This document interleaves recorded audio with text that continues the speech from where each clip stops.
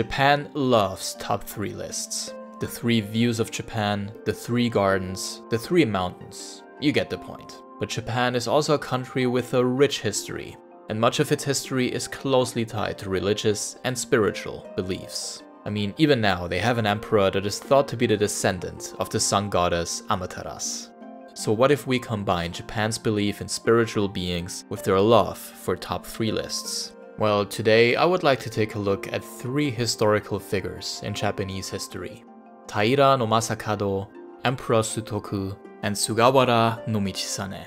Together, they are known as the Nihon Sandai Onryō, the 3 vengeful spirits of Japan. What makes these 3 guys so interesting is that all of them did actually exist, providing us with stories that are an intriguing mix of historical facts as well as legends and tales, which in some cases have managed to stay relevant for several centuries. So without any further ado, let's explore not only the lives of these 3 important figures in Japanese history, but also what they were up to after they passed away, if the legends are to be believed. These are the 3 onryo, or vengeful spirits of Japan.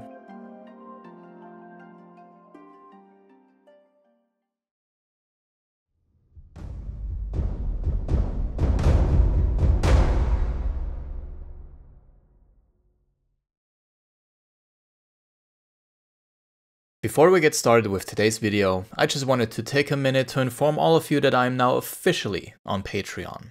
By watching this or any of my other videos, you are already supporting me a lot more than I could ever ask for. But if you're interested in supporting the production of these videos even further, starting at $1 per month, then head on over to patreon.com/anikihistory.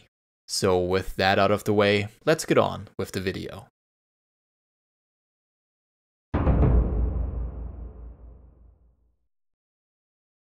The main character of our very first tale today might be the most famous vengeful ghost in Japanese history, one that has haunted Tokyo for more than 1,000 years. This ghost belongs to none other than Taira no Masakado, member of the hugely influential Taira clan. This guy was a big deal during his time, and as you will find out, even beyond his death. It was the 10th century when Masakado, a samurai leader from the provinces in Japan's Kanto region, staged the first ever uprising against the government in Heian-kyo, now known as Kyoto. The uprising turned him into an enemy in the eyes of some and into a hero in the eyes of others, later earning him the nickname the First Samurai. As impressive as Masakado's uprising was, it ultimately led to his death in the year 940, after the government finally sent their army after him. Masakado was struck in the forehead by an arrow, his head was then severed from his body, brought to the capital in Kyoto, and publicly displayed, as a warning to all of those who dared to defy the emperor and the government. Most importantly though, and this is where the legends get some of their ideas from, Masakado was not granted a proper Buddhist-style burial. Consequently, his spirit was forced to wander the earthly realm for eternity. Almost immediately, stories about the vengeful spirit of the first samurai that now roamed the Japanese islands started to spread. Things got weird pretty quickly, with the severed head reportedly not decomposing, even months after it was cut from Masakado's body. Residents of Kyoto who went to see the severed head of Masakado also claimed that they saw his eyes move. I don't think severed heads should do that, at least not if they've been like that for several days or weeks. A poet even stated that the severed head was turning left and right, making groaning noises and desperately looking for its body. Now that is weird, even for a freshly severed head. That same poet also claimed that the head, in search of its body, suddenly took off, flying to the north. Where did the head eventually end up? I mean, it probably did decompose like any old head, and probably did actually fly off at warp speed. However, multiple places throughout the Kanto region of Japan claim to be the new home of Masakado's severed head. The most notable of these places was a small fishing village called Shibazaki, located in modern-day Tokyo's Odemachi district. In Shibazaki, according to the legend, the head of Masakado was treated a lot better than in the capital. It was cleaned and given a proper burial, including a gravestone, charms, and prayers, which were supposed to calm down the angry spirit of the first samurai. However, despite the village's best efforts, inexplicable things started to occur in Shibazaki. Regular lightning strikes, strange apparitions, you name it. And in most cases, the head of Masakado, buried beneath the soil of Shibasaki village, was blamed. Around the year 1300, Shibasaki and its surrounding areas, which would later become Edo and then Tokyo, were hit by a deadly plague. The disaster and the countless deaths that came with it were thought to have originated from Masakado's angry spirit. In order to further appease the troublesome samurai, he was officially designated as a deity and was given a much larger shrine for his spirit to reside in, the nearby Kanda Shrine. Taira no Masakado became a folk hero during a period of time in Japanese history that saw the samurai dominate the country's politics. In the Edo period especially, his story managed to inspire all kinds of artists, who turned him into the main character of kabuki plays, woodblock prints, and books. But just like the Edo period, the reign of the samurai couldn't last forever. In 1868, the head of the imperial family was once again appointed as the head of state, replacing the shogun, or military leaders that had a firm grip on Japan for the past 700 years. A guy like Masakado still being a designated deity was now deemed to be highly inappropriate. After all, he was a symbol of opposition to the emperor himself. With that in mind, Masakado had his divine status revoked and his shrine moved away from the main building of Kanda Shrine. Eventually, the Ministry of Finance would have its offices built on top of the ground that Masakado's shrine once stood upon. What could possibly go wrong? On September 1st, 1923, the Great Kanto earthquake devastated Tokyo and its surrounding areas. The earthquake itself, along with the countless fires and the tsunami that came with it, destroyed much of Tokyo's infrastructure and its buildings. It was one of the worst natural disasters to ever hit Japan and took the lives of around 140,000 people. Among the numerous buildings that were now reduced to rubble was the Ministry of Finance building that was built on top of Masakado's resting place. Impressively, the underground tomb of the first samurai was still completely intact. Attempts by archaeologists to preserve Masakado's grave were unsuccessful, and once again, the Ministry of Finance was about to construct a building on top of his resting place. That's when some really strange things started happening. Around 14 people involved in the construction of the new building died under mysterious circumstances, including Seiji Hayami, the Japanese Minister of Finance at the time. In response, the building on top of Masakado's resting place was torn down and Shinto priests were called in to cleanse the land. Then, in 1940, exactly 1,000 years after the death of Taira no Masakado, multiple lightning strikes were reported at the Ministry of Finance and 9 other locations close by. Kawada Isao, the new Minister of Finance, took the curse of the head pretty seriously and arranged for a new monument to be erected at the exact spot where Masakado's head was supposedly buried, as well as a ceremony to commemorate the 1000th anniversary of his death. The head only managed to stay calm until 1945, when the American occupation forces arrived in Tokyo following Japan's surrender during World War II. The Americans, upon seeing the area surrounding Masakado's tomb, thought that it would be absolutely perfect for a new parking lot. If records at the Kanda Shrine are to be believed, a bulldozer which was used during the construction of the lot flipped over and killed the driver. Whether this is true or not, the parking lot was never finished. The local community, which knew all too well about the curse of Taira no Masakado, successfully petitioned against its construction. They knew that the head of Masakado was not to be messed with. Finally, in 1984, Taira no Masakado had his status as a deity reinstated, mainly due to pressure from the public who feared that his vengeful spirit could once again be up to something. In addition, the nearby Mitsubishi UFJ Bank opened an actual bank account under the name Taira no Masakado. The account contains all of the donations that are presented to the first samurai's gravesite, which amount to around 800,000 yen or $7,000 per year. The money is used by a group of volunteers and local businesses who even today make sure that the monument is kept in good shape at all times in order to appease Masakado. And so far, it seems like they've been doing a pretty good job at calming down the samurai spirit that has been busy terrorizing the citizens of Japan for more than 1,000 years.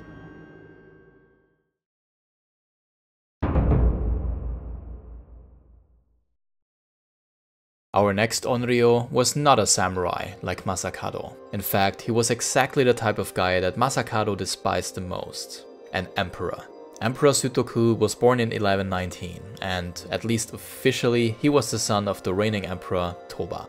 It was, however, not really a secret that Sutoku's actual father was the former emperor Shirakawa. This whole family situation would have a great impact on Sutoku's life, and even beyond his eventual death, according to many. Sutoku was constantly referred to by his quote-unquote father as a bastard, and overall just didn't have it all that easy in life. At least by noble standards. However, his biological father, the retired Emperor Shirakawa, still held immense power behind the scenes, and was actually able to force Toba into retirement at some point. With that, the stage was set for Sutoku to become the new emperor of Japan. All well and good, and a happy ending for Sutoku, right? Well, not exactly. You see, Shirakawa, who helped Sutoku out by forcing Toba into retirement, passed away in 1129. What followed was a series of disputes between Toba and Sutoku, which ultimately resulted in the Hogen Rebellion, a short civil war that took place inside the capital. Much to his dismay, Sutoku was on the losing side of the rebellion. He was consequently exiled from Kyoto and forced to live in Sanuki province, where he became a monk who spent the rest of his life copying holy manuscripts. To add even more salt to the exiled emperor's wounds, the manuscripts that he created weren't even accepted back in the capital. They feared that the former emperor might attempt to curse them, with some even going as far as claiming that Sutoku bit off his own tongue in order to use the blood as ink for creating his manuscripts. Sutoku passed away in 1164, his mind filled with hatred towards the imperial court that humiliated and forced him into exile.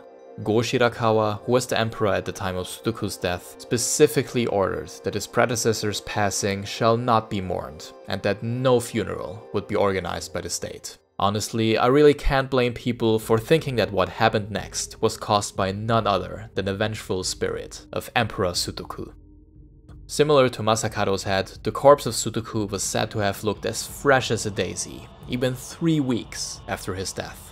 On the day that his body was supposed to be cremated, a huge storm came in, which forced the caretakers who carried his casket to set it aside for a while in order to take shelter from the storm. As the storm finally disappeared, the caretakers noticed that the floor around Sutoku's casket had been completely soaked with fresh blood. When they finally managed to cremate the guy, it was said that his ashes formed a dark, ominous cloud around the city of Kyoto.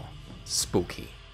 What actually made the public fear the wrath of the deceased Emperor Sutoku was what happened in Japan over the next few years. The son of Go Shirakawa, the emperor that sent Sutoku into exile, suddenly fell ill at the young age of 22, retired from his position as emperor, and passed away only a month later. At the same time, the capital became the victim of multiple plagues, fires, storms, droughts, earthquakes, and most importantly, one of the most devastating and pivotal wars in Japanese history.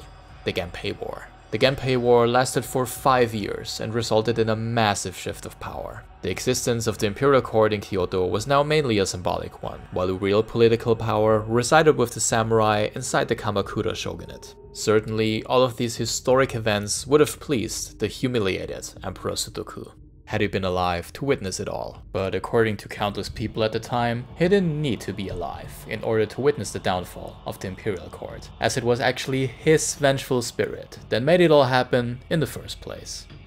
Emperor Sutoku was actually enshrined in 2 different places. In 1868, he received deity status at the Shiramine Shrine in Kyoto. You know, just in case, maybe he's still mad at the capital over 700 years later. His second resting place is the Takaya Shrine in Kagawa, which also holds one of the stones that was allegedly covered by the blood surrounding his coffin prior to his cremation.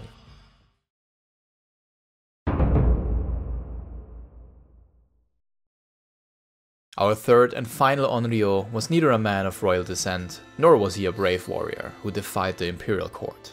Sugawara no Michizane was a poet turned politician, and quite a significant one at that. Born into a wealthy family of scholars in 845, Michizane showcased a talent for writing from a very young age. Apparently, he was able to put together some pretty damn good poetry at the age of 11. Poetry which he liked to write while sitting in front of a plum tree, a habit that would follow him for the rest of his life. To no one's surprise, he was able to achieve a successful career at a very young age as well. By the age of 25, he worked for the imperial court. At the age of 33, he had reached the highest level of education available at the time. Eventually, Michizane became good friends with the reigning emperor Uda. The emperor was a big fan of his work and decided to choose one of the poet's daughters to be his concubine. What an honor, I guess. Eventually, friends became family when the third son of the emperor married the third daughter of Michizane. Being so close to the emperor obviously comes with more than a few benefits, as proven by Michizane's promotion to the position of Minister of the Right, the second highest rank inside the imperial court. Fair to say, Michizane was living the good life so far, but in the eyes of many, he was becoming a bit too influential, given that he was still just a commoner. A very well-educated commoner, but still a commoner. Fujiwara Tokihira, a noble who held the highest position in court at the time, teamed up with a few other jealous nobles and devised a plan to get rid of the poet who became a bit too powerful for their liking. They managed to convince the newly appointed Emperor Daigo that by marrying his daughter to Uda's son years prior, Michizane was plotting to make his son-in-law the new emperor, replacing Daigo.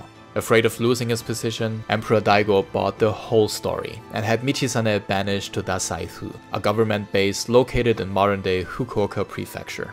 Uda, the former emperor and good friend of Michizane, tried his best to convince his son to reverse this harsh decision, but to no avail. Upon his arrival in Dazaifu, Michizane was given an old, dilapidated house to live in, no salary, and was forbidden to even work, while the poetry which he loved so dearly was censored by the government. Dazaifu itself was full of crime and corruption, and occasionally people even came to gawk at the once powerful poet-turned-politician who had lost everything. For the rest of his life, he longed for a return to Kyoto, and of course his beloved plum tree. One legend claims that Michizane's plum tree pulled itself out of the ground and made its way to Dazaifu, just to reunite with the poet. In 903, at the age of 58, Sugawara no Michizane passed away, lonely and frustrated about how he had to spend his last few years on Earth. But as we learned from the other two stories, shuffling off your mortal coil doesn't mean that you can't get your revenge on those who hurt you the most. 5 years after Michizane passed away, one of his former students and a member of the group of backstabbing nobles was struck by lightning and died as a result. A year later, the leader of the backstabbers fell ill and passed away. Already, rumors of Michizane's vengeful spirit being the culprit started spreading in the capital. But there was even more trouble on the horizon. The guy who ended up replacing Michizane as Minister of the Right in the imperial court fell into a swamp and died. Emperor Daigo's second son soon passed away, and so did the oldest son of the main conspirator of the whole exile plot. Then, in 930, during a meeting inside the imperial palace, lightning struck the building, resulting in a fire that killed numerous government officials. Emperor Daigo fell ill, and 3 months later, he too was dead.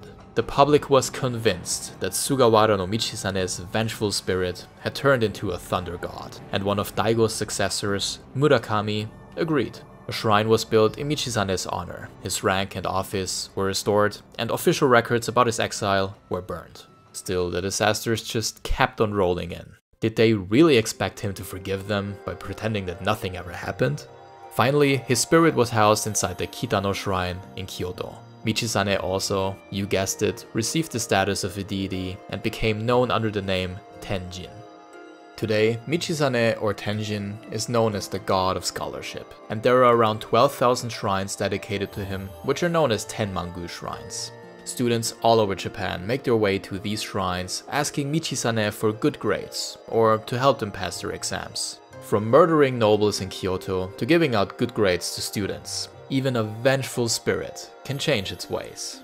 Oh, and by the way, it is said that one of the trees now located at the Tenmangu Shrine in Dazaifu is the same tree that made its way from Kyoto to Dazaifu in order to reunite with Michizane. That tree is a real homie. Do you have any other Japanese legends, folktales, or other topics that you would like to see on my channel? Let me know in the comments. If you enjoyed the video, don't forget to like, subscribe, and maybe even check out my Patreon page, if you're interested. Speaking of Patreon, I want to give a big shout out to the first few supporters listed here, including my first $10 tier patron, Busner. As always, to all of you, thank you so much for watching. Sayonara.